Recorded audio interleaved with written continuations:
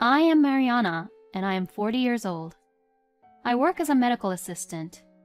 I have been married for 12 years now, and I have a son who is a third grader and a daughter who is a first grader. John, my husband, came to my hospital often to do his sales. Every time John would come to my hospital for his sales, I was the one who handled him.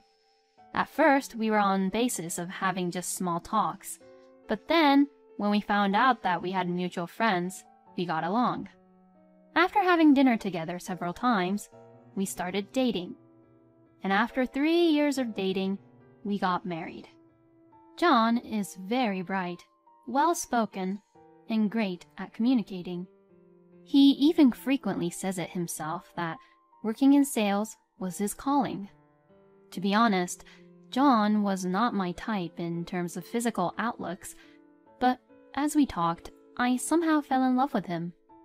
It has been 15 years since we met, but even after the kids are in bed asleep, I enjoyed talking with John so much that every time we talk, several hours just passes in a blink.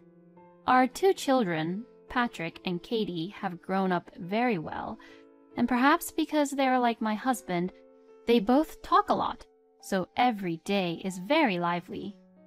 I think we are a typical family. John is also very active with doing household chores. Tonight's dinner is steak. Do look forward to it. John sometimes declares to us in the morning what he will be cooking for dinner. And when he does, Patrick and Katie will willingly go to school with great joy. John wasn't a cook from the beginning. He could not cook at all when we first met. But before I knew it, his cooking repertoire had grown and I was amazed. The reason why my husband is cooking dinner is because I am not able to be home much. My mother is in the hospital and I visit her every day after work. At first, I would come home early to prepare dinner, but one day John said, "I'll cook dinner and leave the kids to me. Don't worry about the family. I'll take care, so you go visit and stay with your mother."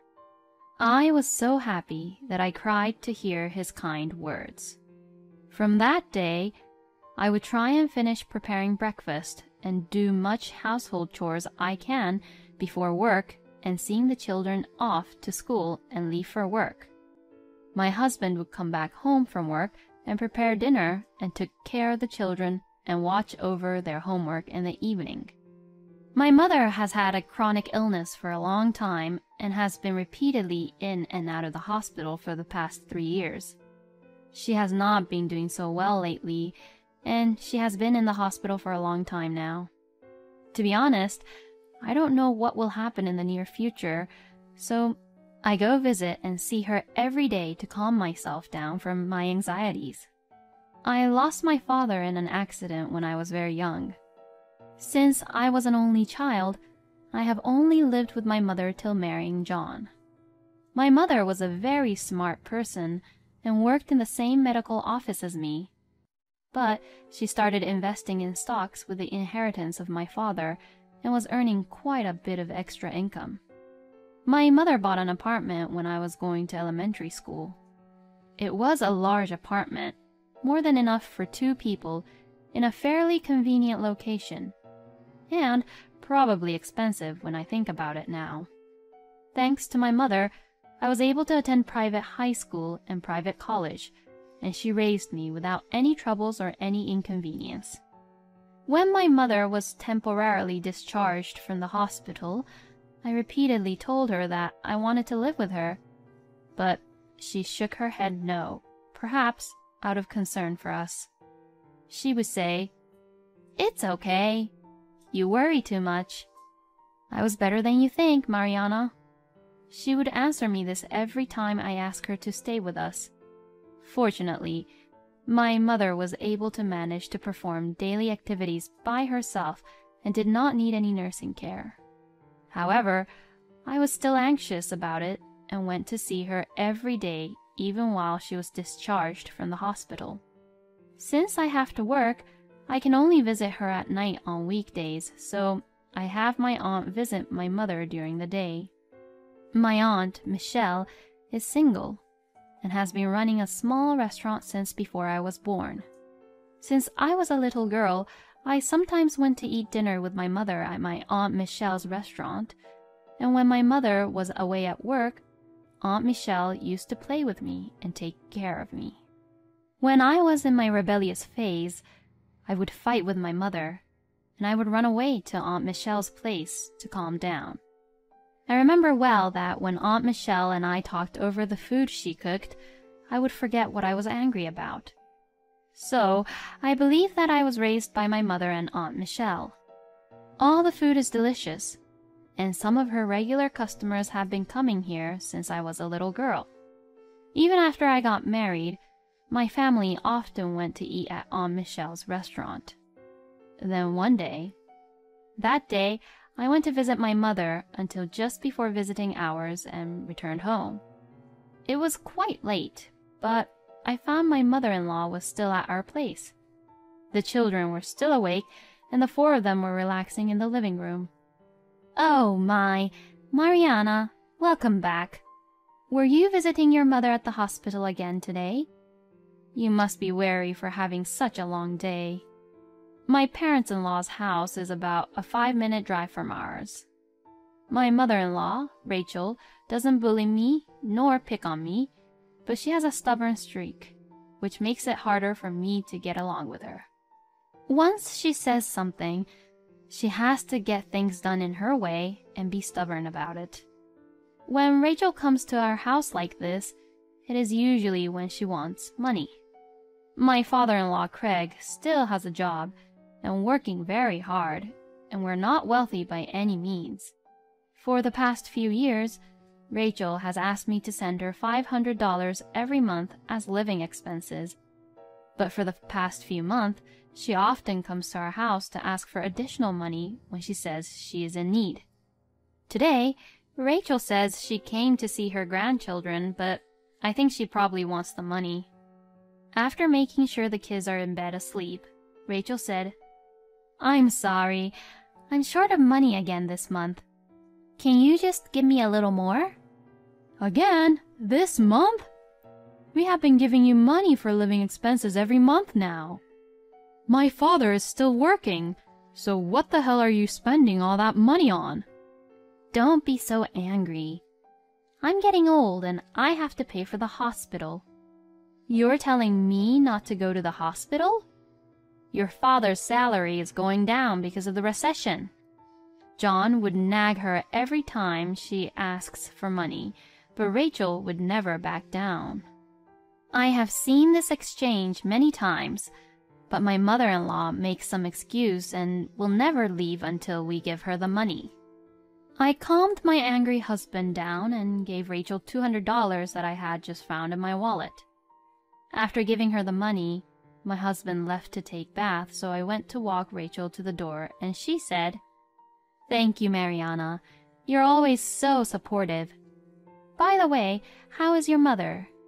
she asked curiously. It was the first time ever Rachel had asked me about my mother. I wondered why she would ask me such a question when she hardly ever visited her before, but I replied, "Well, I guess she is still the same. The doctors have told me that this hospital stay is going to be a long one," I answered. Then my mother-in-law said, "Oh, I see. What will happen to your inheritance?" she asked bluntly. I was surprised at her sudden question, so I questioned her back. "What? Inheritance? What do you mean?" "Well, I was just wondering if you already had those conversations with your mother. I believe that your mother has a sister, right? I think you should talk to your mother about this matter now before it's too late. After your mother passes away, you wouldn't want to have any trouble with your aunt about the inheritance, would you?" Rachel's words made me angry and irritated, so I told her, "Don't worry, my aunt and I don't have that kind of relationship that would cause trouble." I replied simply. A few weeks later, John, who had taken the children to his parents' house for the holiday, he came home in a panic. "Mariana, my mother bought a mansion near your work. Near my workplace, a mansion was under construction. Since we lived in the countryside, the mansion was very conspicuous. Whenever we passed by the mansion construction site, my husband and I often wondered who would live in such a place. What? Where would she get that kind of money? I asked him in surprise. I have no idea. I questioned her a lot, but she never answered. Maybe she's relying on my father's retirement money. John said this as he wondered. If Rachel doesn't have enough money to pay for the mansion, does this mean that we do not need to give her any money for her living expenses anymore? That's right. It won't make any sense because if she can afford living in that mansion, she should have enough money for her living expense. We were very angry and irritated because we had been giving Rachel money thinking that she was in need. If Rachel has enough money to pay for the mansion, it would be a lie to say that she doesn't have enough money for living expenses. John and I decided that we will definitely stop giving her money no matter what she says in the future. Supposedly, her mortgage and deposit on the mansion has been approved, and the mansion will be completed in 6 months. Rachel told John that she was very excited about living in a mansion in her old age. 1 month after we had this conversation, my mother has passed away. I was quite shocked because she looked well and healthy when I went to visit her the day before.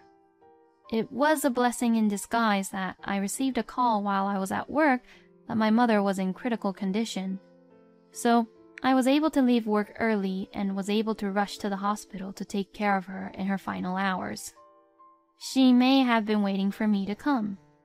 She passed away soon after I arrived. Maybe she was waiting for you, Mariana. Aunt Michelle, who arrived earlier, told me this while I broke down and cried on the spot. There was more to do at the wake and funeral than I had expected, and I had not much time to grieve. After seeing my mother off safely and returning home, I lost my strength and broke down in tears, and my children comforted me. After the funeral, I spent the rest of the day being very busy cleaning up my mother's house. As I was cleaning up with Aunt Michelle, I found many things with memories, and by remembering them, I couldn't stop crying again.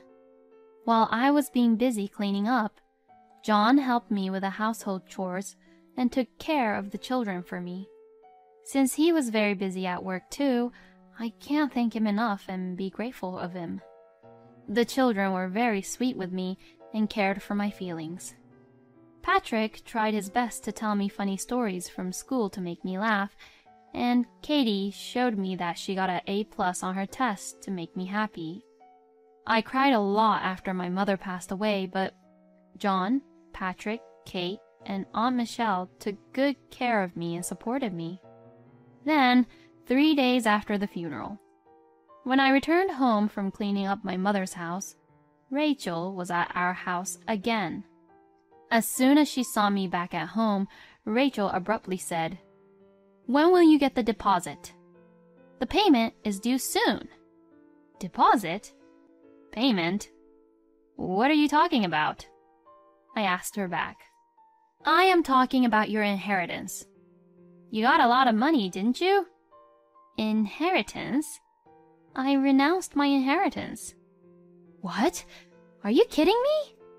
Rachel said this in surprise with a very loud voice, which echoed throughout the house.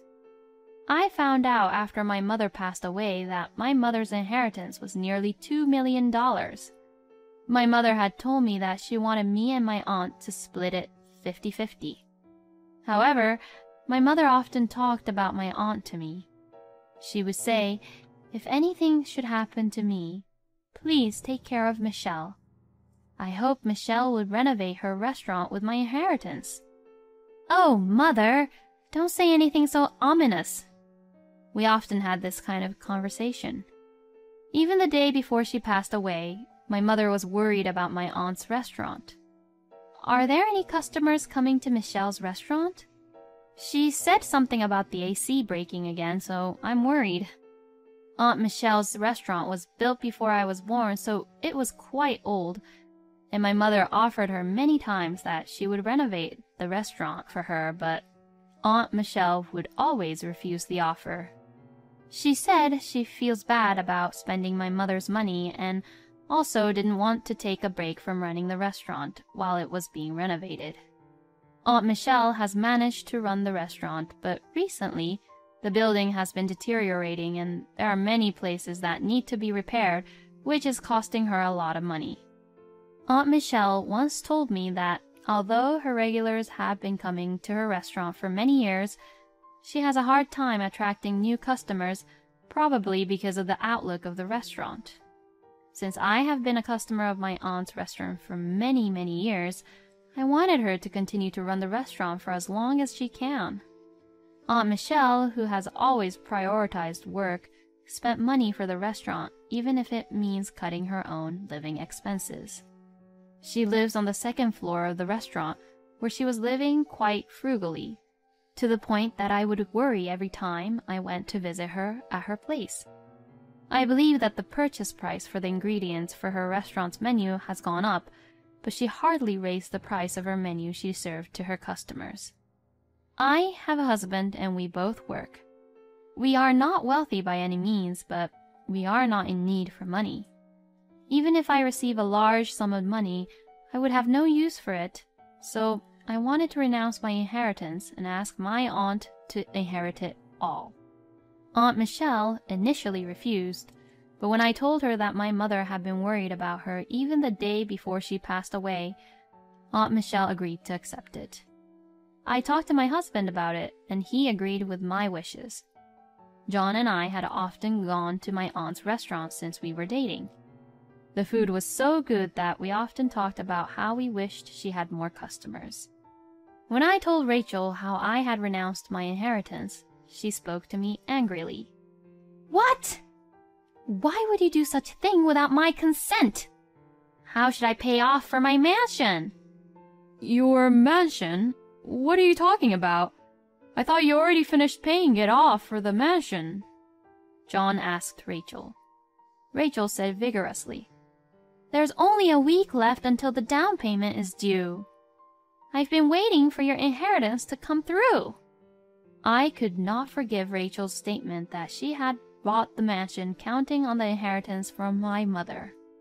"What did you just say? Don't you dare mock my mother. Even if we get the inheritance, why should I pay for your mansion?" I think this was the first time I had ever spoken back so strongly to my mother-in-law. I was so angry that I started to cry. "Of course you should pay for my mansion because I am your mother. You wanted her inheritance so much from your mother that you neglected your own family and went to visit her, didn't you?" Rachel retorted. "What a horrible thing to say! I had no intention of that. My mother didn't wish for such thing anyways. Please, just leave." I was only worried about my mother and I never started the conversation of inheritance with my mother ever.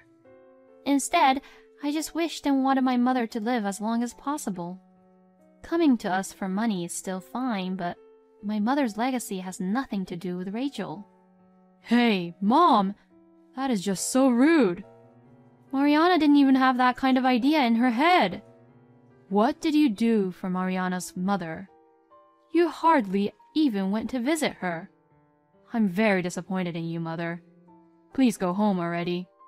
We won't be supporting your living expenses at all from now on." As John said in a strong tone, "You say such terrible things to your parents. You both are such horrible children. I'm leaving." After she said this, she left our home. After Rachel left, John said, "I am sorry about my mother. I had no idea of what she was thinking. You don't have to worry about her." He said this as he apologizes. John later told me that because of Rachel's age, she has shortened the term of mortgage and agreed to a higher down payment price. Since from that day, Rachel contacted John every day to somehow lend her money, but he stubbornly refused.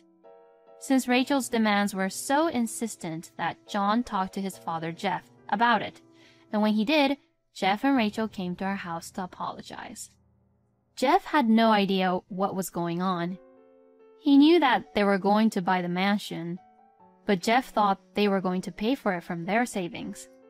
Jeff also had no idea that John and I had been giving Rachel money for living expenses, and that Rachel had been coming back to us more than we had already given. I was surprised to hear from Jeff that Rachel told Jeff that she's going to our house because since I am away from home to visit my mother in hospital, Rachel will support us with the household chores, which she never did.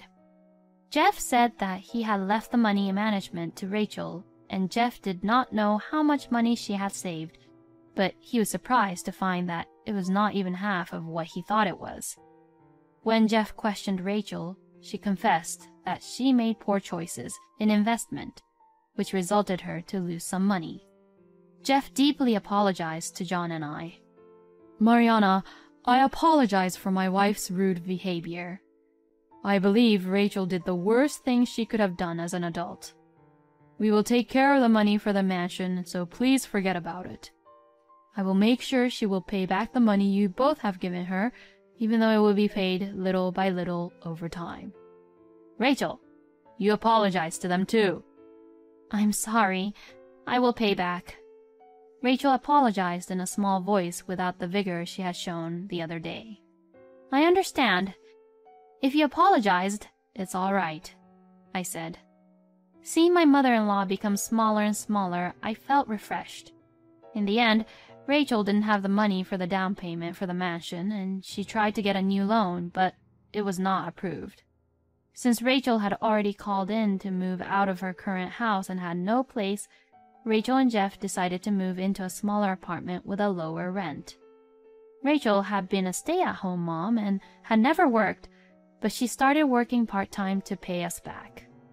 I took my family to Aunt Michelle's restaurant for dinner. Aunt Michelle told us that there was a piece of land available just around the corner, and she decided to build the new restaurant there.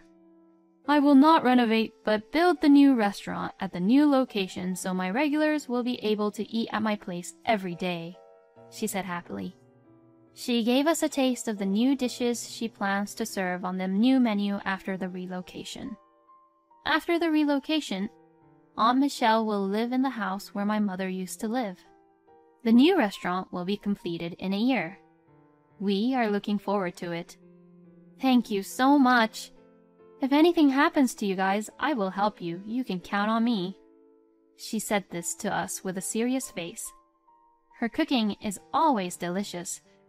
It is the same taste I have had since I was a child. Katie and Patrick both like it and are very happy. I think my mother is smiling at us from heaven when we are eating and enjoying Aunt Michelle's food together as a family.